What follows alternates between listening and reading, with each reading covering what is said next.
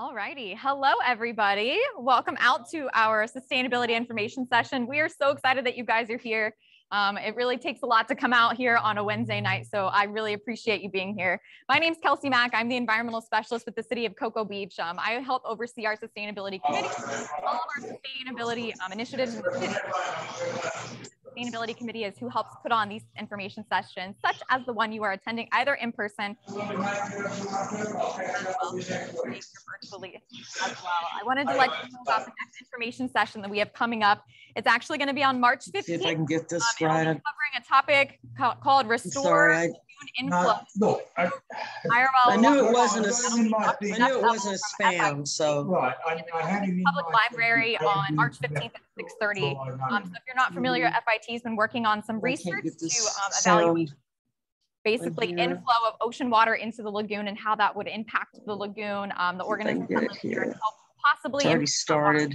Make sure that you log in for that if you're interested in hearing more about the lagoon. But without further ado, I'd like to introduce the gals here from the Sea Turtle Conservancy. We have Casie and Rachel here tonight. They're going to be giving us a nice overview of sea turtle lighting and how that'll impact the sea turtles, or how artificial lighting will impact the sea turtles. And without further ado, I'll pass it over to you guys.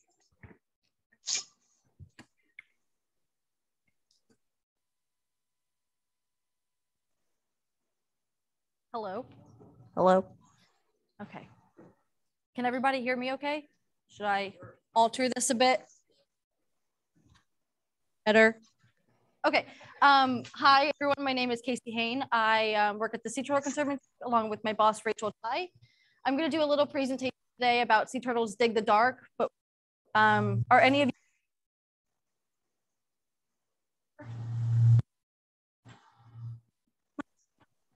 Okay. I'm just going to give you a little background about turtle-friendly lighting, what STC is, and how you can help save sea.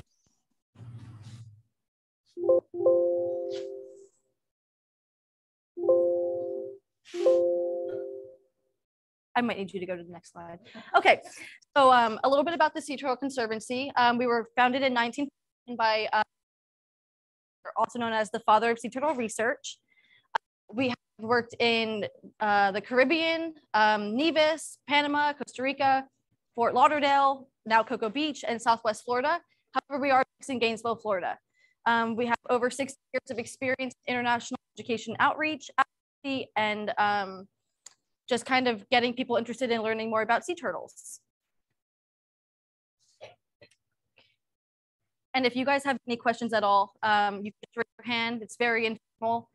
We'll have a question and answer session. Might need you to go to the next slide. Okay, so Sea Turtle Conservancy's lighting team, Rachel Tighe, she's going to be doing the second half of this presentation. I'm Casie Hain. I started with Sea Turtle Conservancy last May. I previously to Sea Turtle Conservancy, I worked with the state of Florida doing statewide sea turtle lighting. It gets really into policy and where your house is located. Emily Asp, she is our lighting specialist. She does all of our code enforcement workshops. We actually have one tomorrow. And then Stacy Gallagher works part-time as a lighting project specialist and part-time as a development coordinator. She works on all of our grant and where we get our money to do fun things like this. Okay. It says 000. Okay. So a little bit about STC, I'm going to get into human populations and the use of artificial light. So if you all have worked with sea turtles, I'm sure you have seen light pollution and beachfront lighting and maybe wonder why sea turtles nest in specific areas, why they don't and where they end up. Okay, so you can go ahead into the next slide. Does anybody remember Florida looking like this? Or have you always just seen it looking like this? This is what Florida once looked like many years ago, before the colonization of Europe and Native American lands and stuff like that. Nope, you can go ahead. So is this what we see Florida looks more like? My boss and I, we were walking on the beach today and she was like, wow, look at all these people. And it's just crazy because it was 5 p.m. on a Wednesday and the beaches were still packed. So we have our residents, we have our locals, and we have tourists that come even from other countries to come to Florida beaches. Okay. So now the race to develop Florida's coast is pretty evident, but as you can see in 1964 in Marco Island, it was pretty, what's the word I'm looking for? Non-developmented. And if you go to the next slide, this is Marco Island in 2017. So you can imagine it has only exponentially grown. Yeah, the next slide is going to show some pictures of, I think, of Miami. Yep, so this was Miami Beach in 1920. Have any of you ever been to Miami Beach? I have never been to Miami Beach, but I don't think I would like the next slide.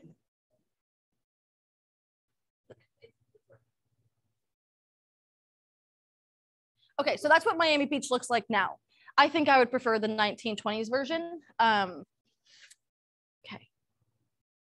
So we wonder a little bit about where people in Florida come to. And with all of this development we see, where do you think that people would be living in Florida? Do they want to live in Gainesville?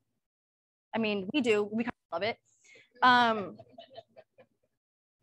Although I would prefer to live on the beach. And as you can see here by these brightly illuminated polygons in yellow, you can see that those brightly lit areas are all around the coastline. You have Pensacola, you have Southwest Florida. I mean, you can see Cocoa Beach, Melbourne, all the way down to Miami, and the Keys are just, they're those large population centers, which then leads us to, this is what our coastline looks like at nighttime taken from space. So it's just very, and what we're trying to avoid, most don't like white lights. Okie dokie. So this light, the source of light can be found in many areas. This is a beachfront condominium. You have their front of their building lit up, and then it also comes from single family homes on the beach. Obviously, you want your house to be protected with light and you don't want trespassers, but also we are working together to keep that human safety along with the protection of sea turtles.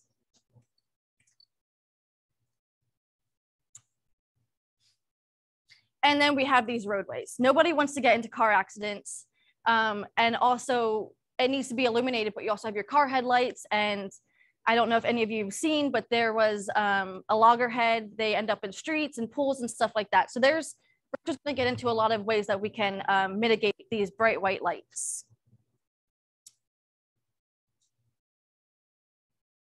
Also, a lot of people like to walk on the beach at night. It's romantic, take a long stroll, hold hands. Probably see some stars. However, you also have dune walkovers. Sea turtles can get stuck underneath them when they test and not be able to turn around. So there's a lot of different options that we can do when we do sea turtle friendly lighting. And then we have events like this. A lot of these events take place during sea turtle nesting season. And what I kind of want to elaborate on is like, it's not just this light, it's like layers and layers and and streets and miles away, and light just accumulates and a sky glow, and that can also deter sea turtles. So beachfront artificial lighting is not just beachfront, it strands, whoopsie, many miles. Okie dokie.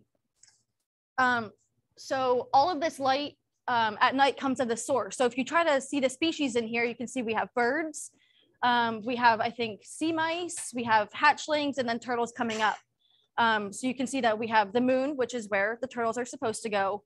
And then you have your unshielded uplights and your unshielded pole lights. So a fun fact, not so fun, kind of sad, is that artificial light doesn't just affect sea turtles, it affects many other species. This was some research done, and it says tadpoles of the same age exposed to different nocturnal illuminations. The tadpole in A is from the darkest lighting treatment, and it was metamorphosizing at its usual rate. However, the tadpole in B still remains in the larval stage because its body was altered by that artificial light. So it doesn't just affect sea turtles, it also affects like the human arrhythmic, or like your sleep schedule. If you're seeing, like, they don't recommend you watch TV before bed because all that light just alters your human behavior. But it's sad because these are such small species that you don't think that it would hurt a tadpole, but it does. All right, so who loves sea turtles? Sea turtles are over 110 million years old. They're older than the age of the dinosaurs. So I'm gonna get into some history about their nesting cycle, the species we have here, the amount of nests. So this is Archelon. This is one of like the oldest known turtles in 1933. You can see just how big they are. But it's kind of sad that human impact, such as artificial light, can really endanger these beautiful species. And even today, sea turtles are still some of the largest living reptiles. So these are the three main species that we have here in Florida. We have loggerheads, which I think are going to start nesting here in just a few months. We have green turtles, and then we have leatherbacks. Have any of you seen any of these? Which one? Oh, beautiful. Okay. So we don't quite have all of the nesting data for 2021 yet, but in 2020, we had 173 nests in Florida from the loggerhead species. In 2020, we had 26,657 nests of green sea turtles. And in 2020, we had 1,652 nests of the leatherback sea turtle. I'm going to get into why it's important that these numbers come into play when talking about hatchlings and herding just one nesting female. Okay.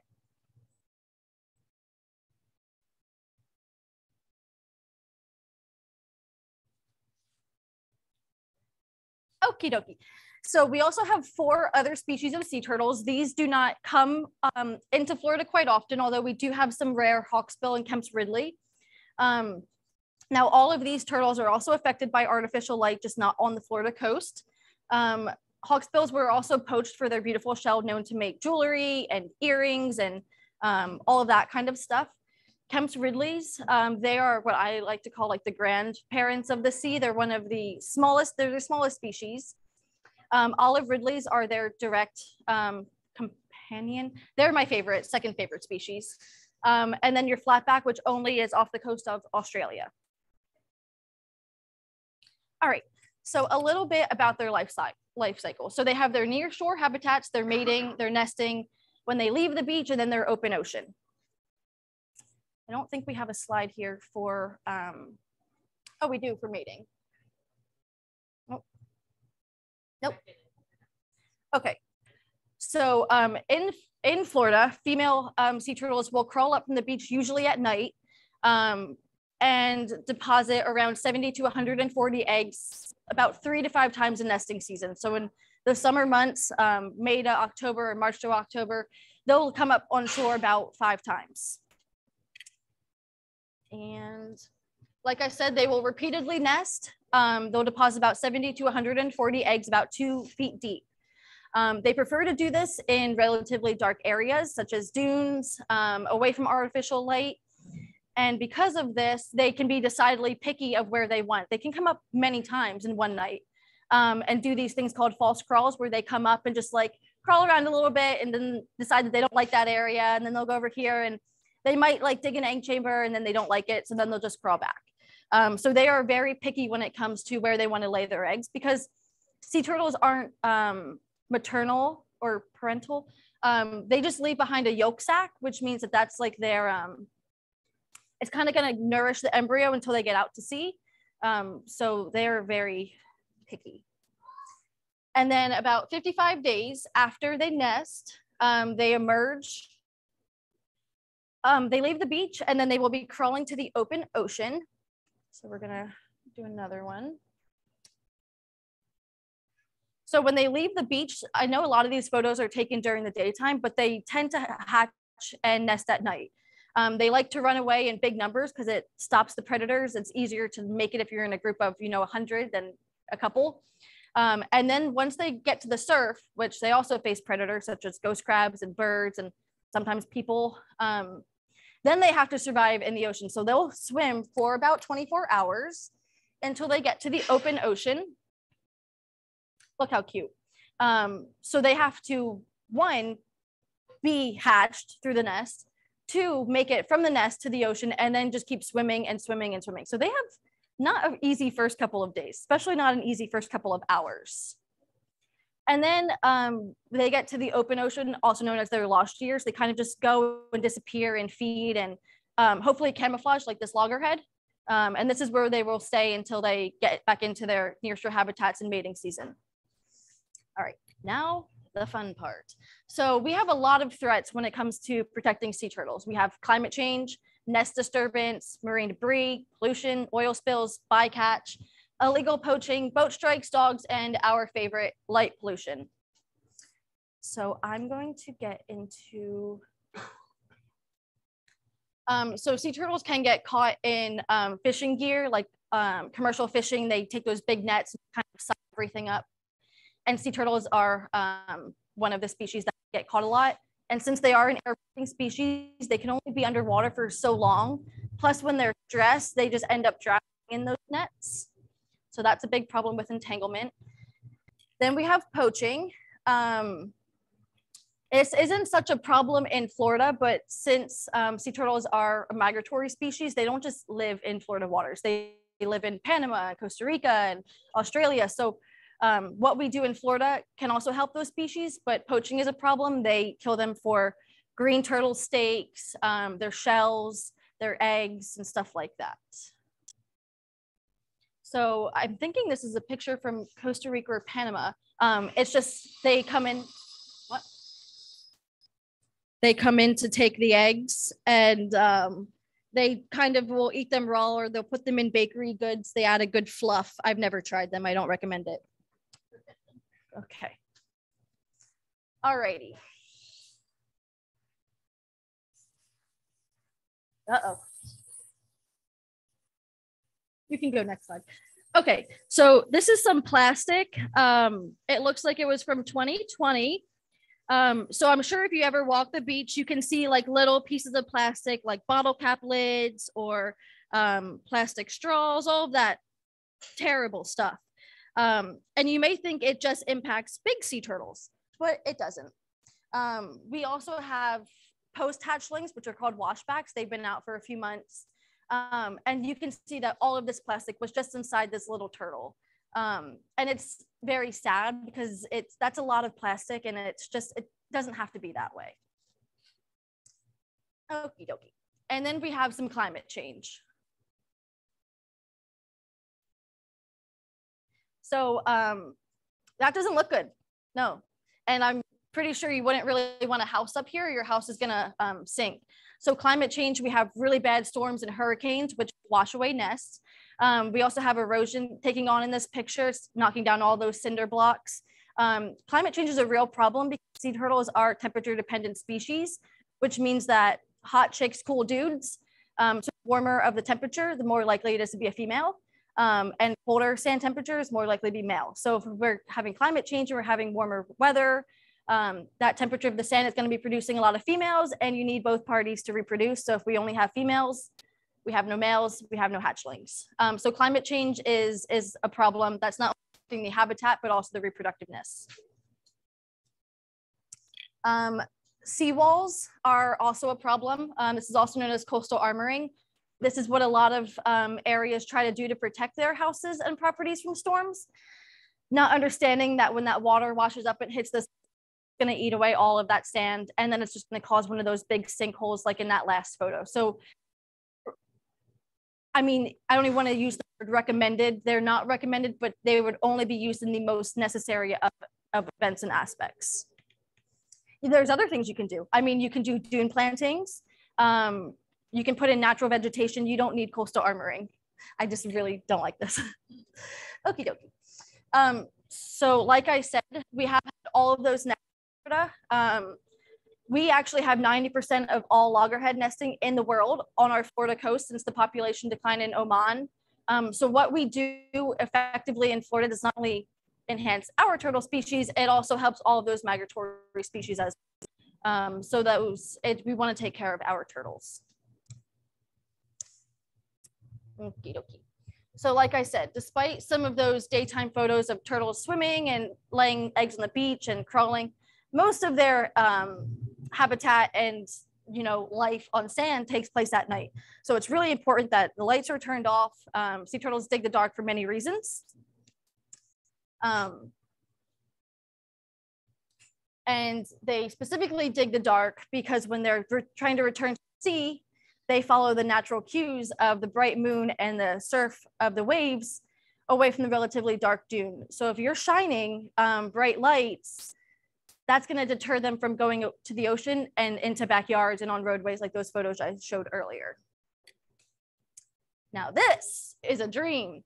We love to see, this is a loggerhead sea turtle on a relatively dark. You can see that there's no sky glow and that the returning back to the ocean. So this is what we attempt for every species of sea turtle. But I know we have some turtle people with us today. I spoke with them earlier saying that they have seen hatchling sea turtles go away from the water. But in this photo, you can see that all of these little baby hatchling tracks are going towards the water. This is what we want. And this is because they were following that white moon, the stars, and the surf of the waves. But in, oh, all right. But in this photo, where would you think that the turtles would go? So if the hatchling were to come up here in 55 days and you were a turtle and you were like, oh, I'm going to go towards the brightest part, where would you go? You wanted to go towards the light? Do you think that that light is going to deter them away from like the moon? It most likely will. So we have some ways that we can fix that condo, but this is what normally happens. This is just a study from Witherington in 1992, just saying that in the black square, there was higher rates of nesting on relatively darker beaches. And in the red square, that when you had those artificial lights and the mercury vapor, the nesting really decreased. So it's just showing that there was a study that proves that darker beaches are better for sea turtles.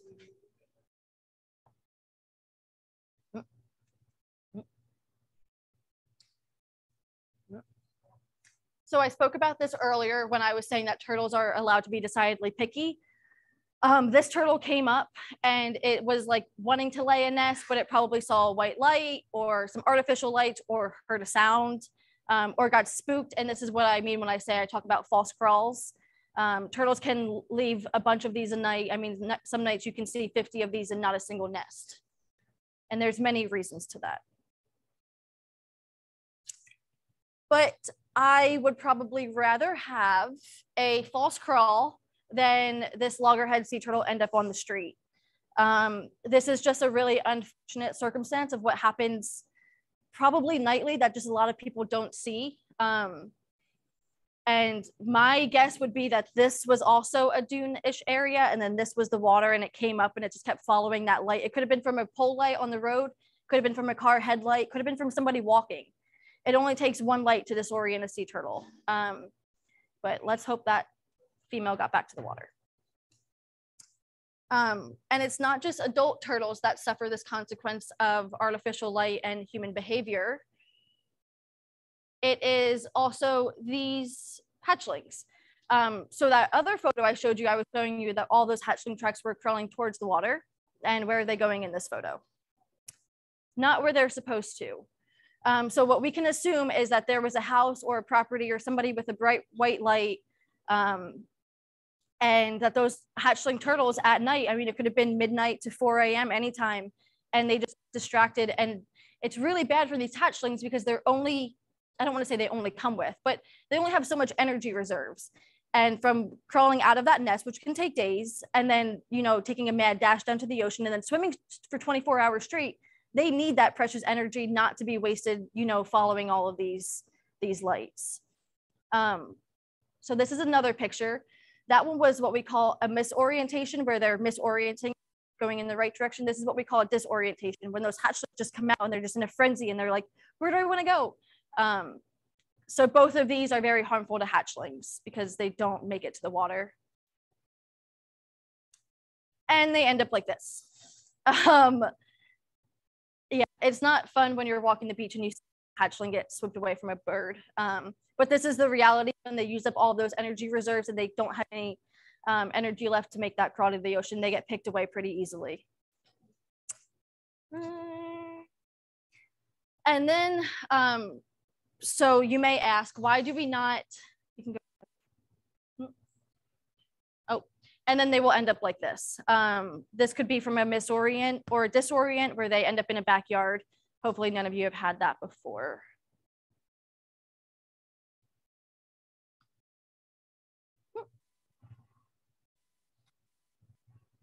So you may ask, why do we not relocate these eggs?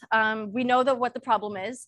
It's lighting. Why don't we move them to a darker area of the beach? Well, like I said, they're temperature sex dependent. So if we take those eggs, we're altering the natural sex cues. Also, I showed you images of poachers and storms. So if we put, 80 nests into like a square mile and a storm comes, we lose all of those 80 nests. And if a poacher finds them, we lose all of that. So although there are disadvantages of leaving the eggs where they are, such as misorient and disorientations, moving them can also be just as tragic if we lose all of those nests and not just one. And that is my end. My boss, Rachel Tighe, is going to be taking over, going over 3 simple ways to fix artificial light. And thank you. Can you guys hear me? Okay. All right, so Casie talked about all these awful things that can happen to sea turtles and talking about how light can affect them. So we're going to talk about the ways to mitigate all those awful things. So back in the day, the Florida Fish and Wildlife Conservation Commission, biologists, conservationists, technical advisors all got together and they created what they call the 3 rules of sea turtle friendly lighting. So I want to preface this with, even though we use this term sea turtle friendly lighting very loosely, the best light for sea turtles is no light whatsoever. So sea turtle friendly lighting is just kind of a compromise. And again, best light is no light. It's just a marketing term to help people understand and change their lights and what's more realistic. So preface it with that. So let's talk about these 3 rules. The first rule is to keep it low. And what that means is to actually keep the light low to the ground.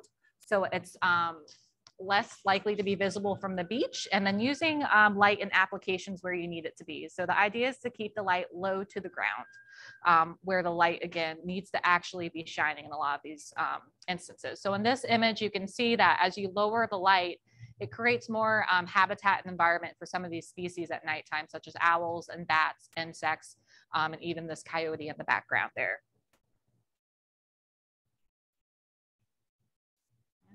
Gonna do it to me too. I felt like I was doing so good. All right, so this is an example of some poorly managed lights around a pool deck and a condominium up in the Panhandle. Oh no, too fast. What's happening? I don't know what's happening. All right, you guys just got a sneak peek of what you're gonna see. All right, and that first image, we like to call those lollipop lights or globe lights. They're really hideous. They don't do what they're supposed to do. They send the light in every direction. The second image is what it looked like after it was retrofitted using sea turtle friendly lighting. It was a pool area, so they did need pole lights for safety reasons. For the health and safety department, you have to meet certain codes, but they were shielded and they were pool cut off as well. Then they also used in the wall, you can see that those are recessed lights and they're mounted low to the ground. They have louvers that also points the light down to the ground. So we'd consider that well managed. Uplights. Uplights are such a big thing. Everyone loves their uplights. It makes the property look beautiful, but it's awful for sea turtles. It's awful for sky glow. It's just really bad and honestly contributes a lot to light pollution. So usually they're to light a path and kind of let people know where they're walking. So this is what it looked like using some lower lights to the ground, pointing the light to the actual sidewalk where it needed to be for safety. And then these are just some other examples of keep it low fixtures. That bottom right picture is of a pole light. It's shielded. So in some cases you have to use poles depending on if it's a parking lot or whatnot, but it's still that pole is only 12 feet tall. Is it gonna work? So the second rule is to keep it shielded. So this image just kind of depicts on kind of what we discussed earlier about wasted light being used in the wrong application. So you can see the very first fixture is just kind of like one of those lollipop or globe lights where the light's going everywhere. If you skip down to the one that says better, that is a full cutoff fixture, which means that no light is emitted above a 90-degree angle. This is better. And in some cases, this is what has to be used in a parking lot or whatnot to meet certain foot candles for safety. But the best thing to use is a shielded fixture, which is on the very end on the far right. So it's directing the light downward. The person standing under the light is still visible, and he's still able to walk without that excess light pollution. So here's an example of a poorly managed light. We see these a lot. It's a nautical light fixture that's actually, I think, intended to be a ceiling mounted fixture. And this is a shielded fixture used there after the fact. And then you'll also know it's very, very small at the bottom for those of you who are here in person, but it also has meter readings that we took before and after the retrofit. So you can see before it was 0.1350 foot candles, and then after it dropped down to 0.069. So it also reduces, again, that unnecessary light pollution and using light where it needs to be used, where it's needed. I'm scared to press it too many times. Here we go. So this is another example of poorly managed lights. So these are low mounted fixtures. So at first glance, you think they'd be okay. Even if they had an amber light though, it still wouldn't be the best scenario because that backside is not shielded. So if you're looking at it from the beach at night, even though there's dunes there, it's still raised up above the beach. You can still see that light. The suspense, there we go. So that's what it looks like using shielded fixtures. This was taken a while after this initial picture, so you can see there's more vegetation, but there's shields on the back side of those fixtures, so it doesn't illuminate the dunes unnecessarily. And then here's another example of some poorly managed lights. And just some examples of what they might look like well managed. I will say that first one, or the bottom left photo with those nautical lights on the dune crossover, most places don't allow dune crossover lights anymore. We don't recommend them. But if they're absolutely, avid on using them, there are some solutions that still aren't the best solution, but they're a solution.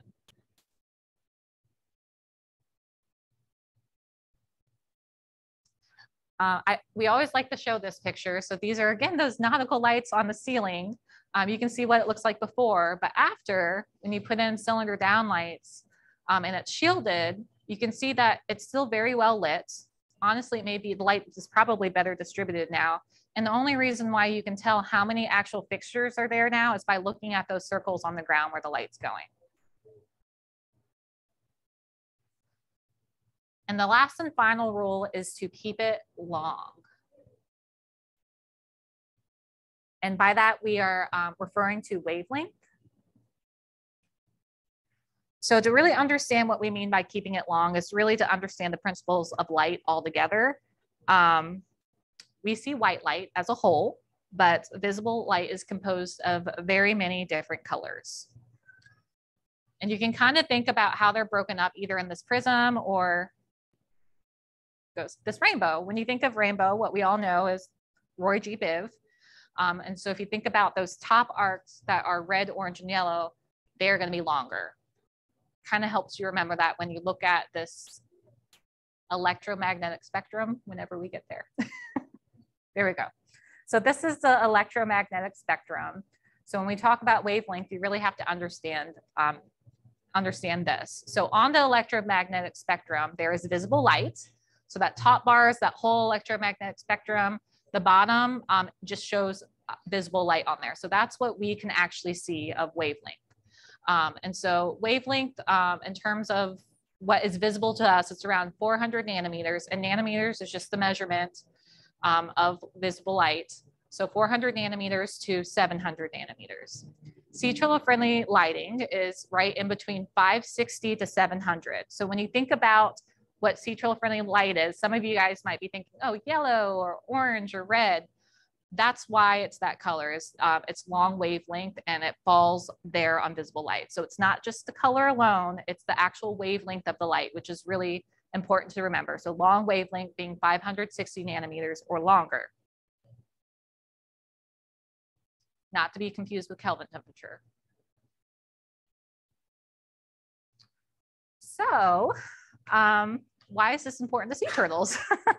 Well, sea turtles' vision actually differs from our own in that they're only capable of seeing within this narrow shifted range of the visible light spectrum, with evidence suggesting that they can see some into the ultraviolet range as well. So the wavelength of light rather than the color of light is what's important, because sea turtles and many other animals are highly attracted to these short wavelengths of light.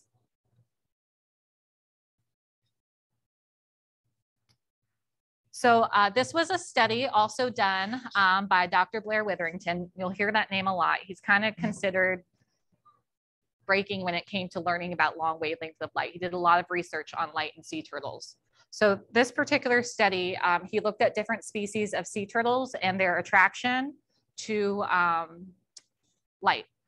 And what he found was that loggerheads were actually, in this particular study, Florida loggerheads were aversive to yellow light, meaning that they weren't attracted to it. And the rest of them were kind of indifferent to this long wavelength light. So they were not attracted to this long wavelength light is what he found in the study. Whereas below that 560, so this is where that magic 560 nanometer came from, was the study.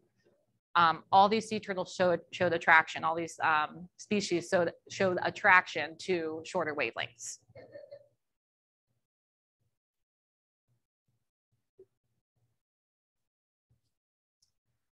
So these are some examples of bad light, short wavelength lights, and what they look like through a spectroscope.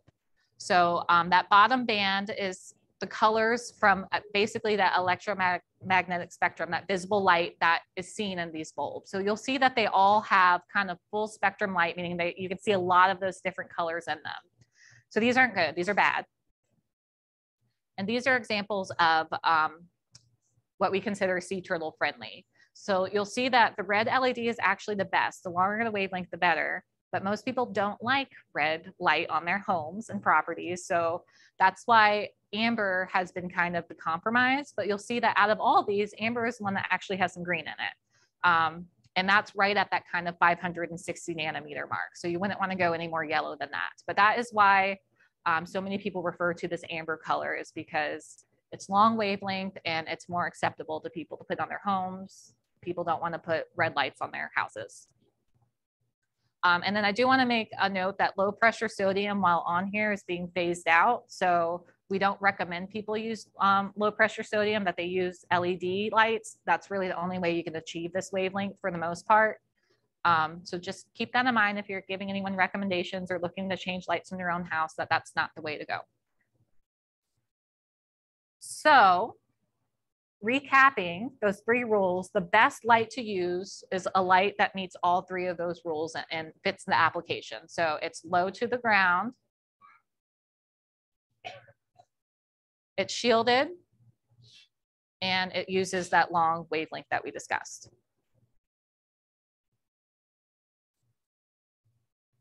And then I think pictures are worth 1,000 words. So here is a before and after for you guys to look at a property that was retrofitted. This was Marco Island. So before, again, you can see those meter readings on the bottom of the picture. These were taken from the beach. So this is actually 2 different properties. Between the 2 properties, there were 4 buildings, 2 pools, 2 parking garages, and 4 parking lots in addition to those parking garages. So they were actually causing a lot of disorientations. They were being dinged by code enforcement. And you'll see that before they were at 0.035, and then after from the beach, they went down to 0.003. That's a big deal. I know it's like seems minuscule, but it's a big deal. These massive properties, you know, turning that way. And the great thing about these properties is they became keystone properties to the community. So more people were excited about doing this. So. And then I just want to go over some benefits with you guys, and then I think we're going to be done here. So Casie mentioned earlier about how other wildlife are affected by lights, and that is true. And so using sea turtle friendly lighting also means that you protect other wildlife. So artificial light disrupts bat foraging behavior. Many species will actually avoid these brightly lit areas, which decreases in pollination of valuable crops. Millions of birds each year die from exhaustion or collisions close to bright sources of light. Moths are especially vulnerable to artificial lights and swarm in white lights and are unable to escape.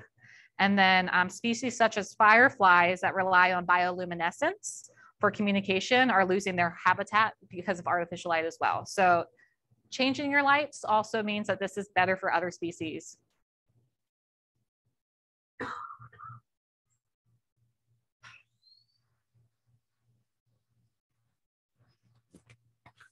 Let me pull a Casie here. Changing your lights can also bring you into compliance. So what many of you may not know is that about 82 governments, local governments, counties, and municipalities actually have lighting ordinances that people who live in those areas are supposed to follow. And they're there to protect sea turtles. So changing your lights also means that maybe you won't get a code violation or a fee that you have to pay. So it brings you into compliance with local code. Yes, Cocoa Beach is on there.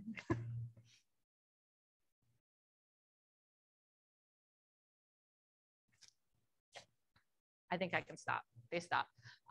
It can also help with safety and security. So that's one myth that we hear a lot, is that my property is going to be less safe if I change my lights. And that is absolutely false. You can meet building code, the health and safety department regulations. You can meet recommendations made by the Illuminating Engineering Society, which most people follow that in terms of light code, like the Florida Building Code follows a lot of that. So you can meet all of those things using sea turtle friendly lights. You just have to use them in the right way. So your property can still be secure. A lot of times, because the light's being directed downward, you're getting more light onto the ground.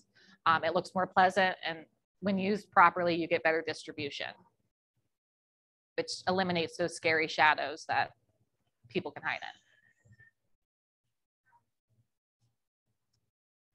in. It also can save on your energy. I know that some properties we've worked on reported up to a 75% decrease in their electrical bill. And that's because, again, sea turtle friendly lights use mostly LEDs.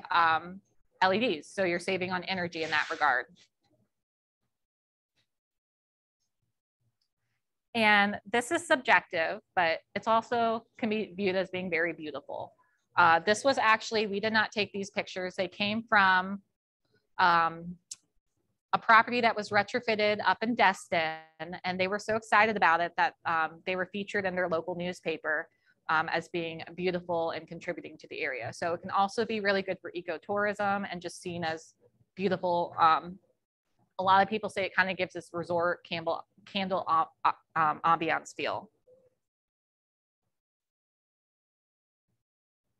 Oops.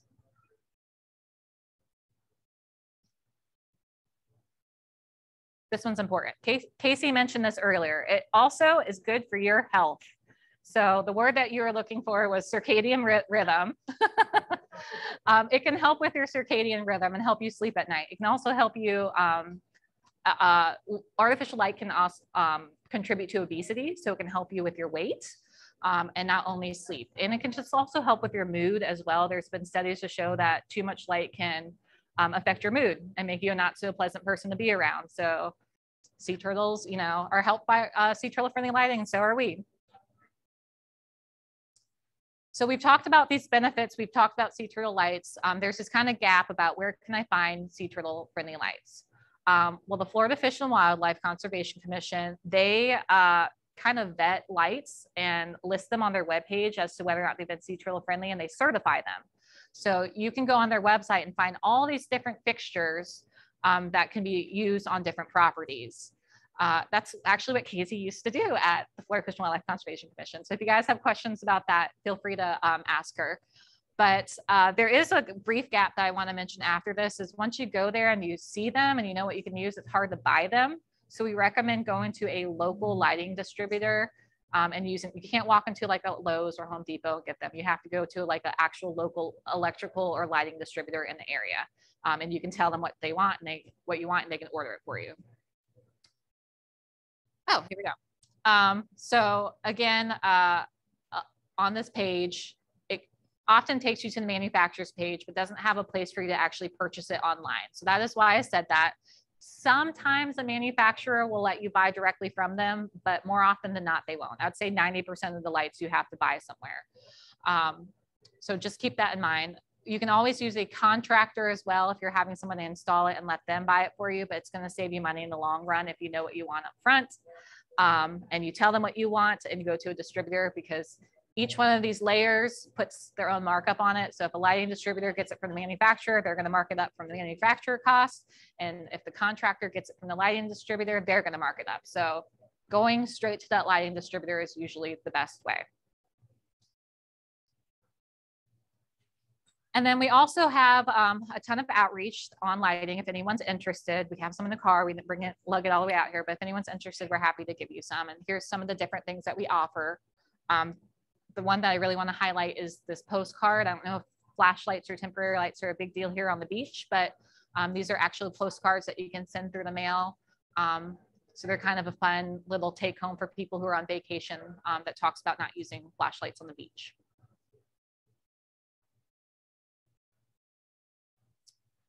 And just to kind of recap on ways you can help is use wildlife friendly lighting on your home. Make sure you turn off your exterior lights, close your blinds when visiting beachfront properties and staying there. And don't use flashlights or cell phone lights on the beach at night. And I can talk to you guys about that later after this. But that is it. So I know that went a little bit long. Do we have time for questions or? Yes, I think we do have some time for questions, but just some quick housekeeping before we do that. We have some people online that have been posting some questions, so I'll kind of bounce back and forth. I will ask that you raise your hand if you have a question so that Rachel can repeat that question to the people listening online, because unfortunately they can't hear you if you're attending here in person, and they really want to know what your questions are as well. So if someone online, or I'm sorry, if someone in the room has a question, just go ahead and repeat it before you answer that question so everyone can hear you. Sounds good. Yes. I don't think I need this. People. Yes, in the back.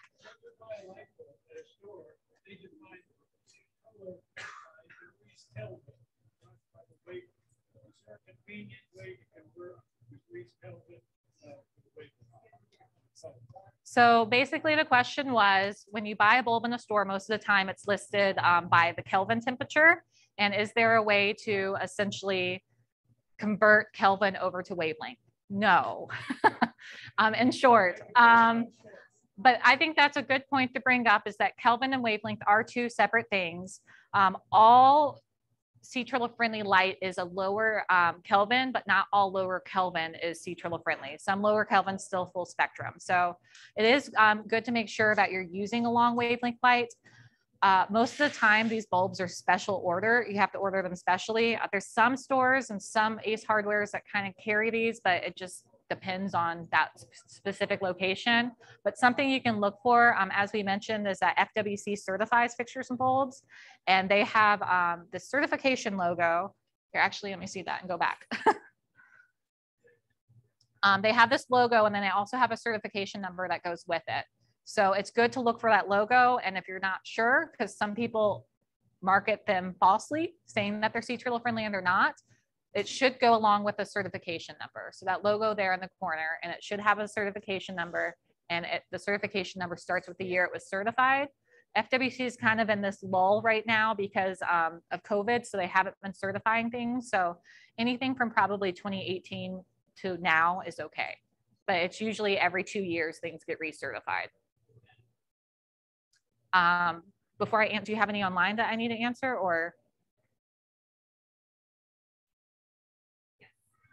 One question from someone online. They're asking if you can explain what a foot candle means and how do they know if they need, how do they know what foot candles are required? Perfect. So foot candle is just a type of measurement on light. It's really how much light is reaching the ground, essentially. IES that I mentioned before, they use that measurement a lot. if you have building code, you can go in. So pool areas have a certain measurement they have to meet, and that's the health and safety department. Or what am I missing? Yeah, egress points. Egress points have certain areas. So entrances and exits need to be lit to 1 foot candle average. But that all should be written either in your local government's building code. And if it's not, then you look at the Florida building code for those sort of things. And then for pool areas, it's through the health and safety department. So you have to kind of go to all these different places and pull together what it is. There's unfortunately not one easy manual to look at. All right, somebody else had, yes. Why can't we buy secret lighting at Ace and Home Depot? The question was, why can't you buy sea turtle friendly lighting at Ace Hardware or Home Depot or Lowe's? And that is a fantastic question. We have been trying to get them to carry it, especially for these places that are updating their ordinances and require people to have these types of lights. Well, there's this problem to where people can't go get them anywhere, especially if they don't know anything about local lighting distributors. Before I did this job, I'm gonna be honest, I was like, what's a local lighting distributor? I'm just gonna go to Home Depot or Lowe's to get this stuff. So we actually are starting on this initiative to try and get some coastal stores to start carrying this stuff, or at least have it available to order. It's not a restriction. I mean, it might be certain manufacturers that they are able to carry, but there's plenty of manufacturers out there that now make sea turtle friendly lights. So it's really just the lack of knowledge and them needing to be open to learning about it. But we're working on it because that's where most people go. And so they need to have those lights there as well. That's a good question. Yes. Maybe one of your solutions is look on Amazon and found stuff that I don't know if they have the have the app. They do that before you want to look at it.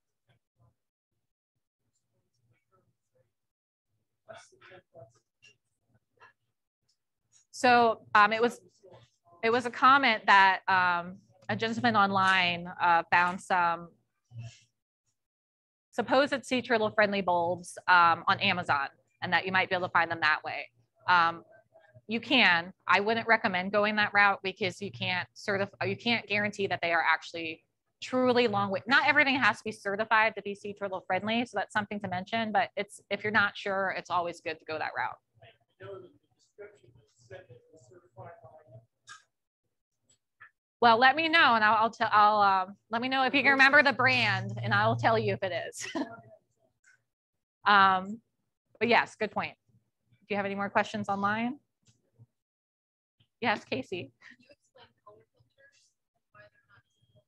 Absolutely.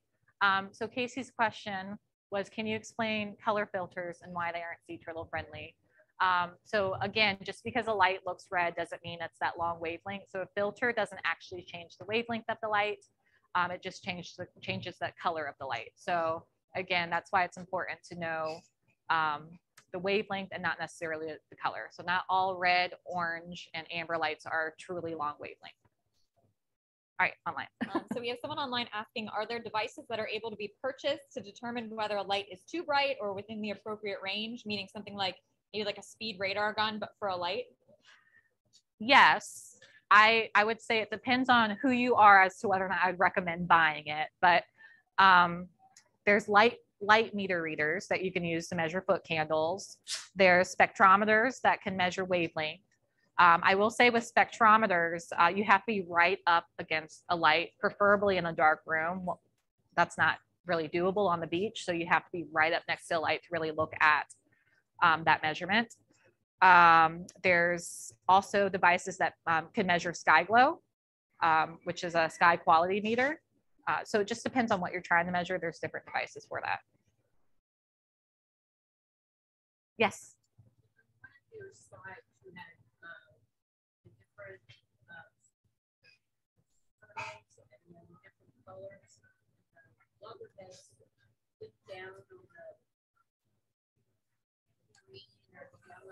Yeah, I know which one. Yes. But then it went back up on the red.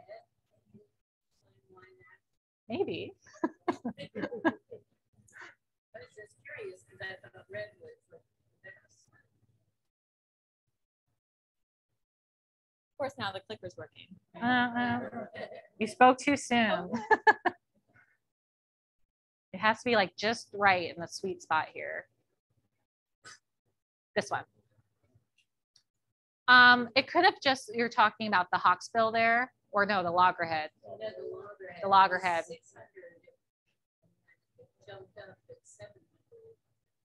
It's been a long time since I've read this paper, I'm going to be honest. It could be something to do with the sample size. It could have been an outlier that did that. I mean, if their sample size was 6 hatchlings, you know, if 4 of them went up there, it's going to jump up. So I don't know, but it's still close to that indifference line. And I wish I would have read the paper recently. Do you remember?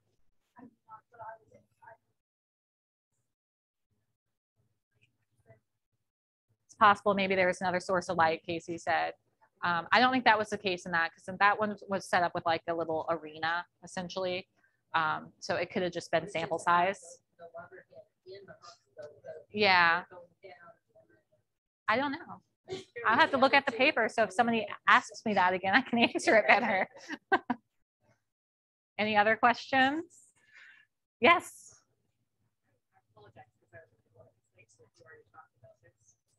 Okay. Does it matter at the time of year? Is the ordinance there the whole year, or is it? The question was, are local ordinances year round, or are they only really active during nesting season? And I would say it depends on your area. Most of them are for just nesting season, and whatever nesting the season is defined as your by your local government as. That's what I'm trying to say. So it just depends. Cocoa Beach, it's just during nesting season. I can only think of maybe 2 places out of the 80-something local governments that have ordinances that do it year round. So, yeah. Yes, another question. There's some discussion about whether or not we should allow fireworks.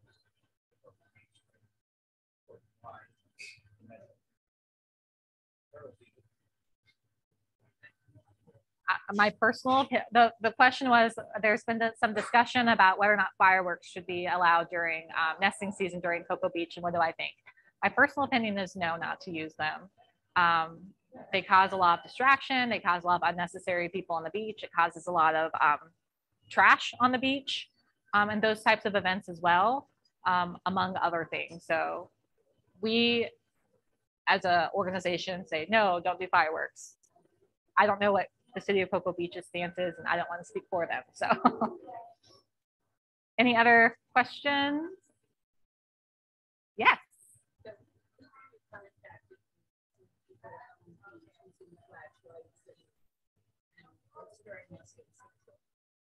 The question was, who can you contact if you see someone during nesting season using flashlights or something during the beach? I do not believe your ordinance actually restricts people from using temporary lights. So in that case, depending on the person and how you feel about it, the best thing to do would really just be to offer some polite education. And if you don't feel safe, or you don't think they're going to be receptive, then it just kind of is, unfortunately. It's something that we're trying to get more people to adopt in their ordinances, but there's still a lot of debate about lights, because you know, a lot of people want lights on the beach in terms of flashlights for their safety, especially if, you know, they're elderly. So in those cases, we suggest people use long wavelength and only use it when going up and down stairs. But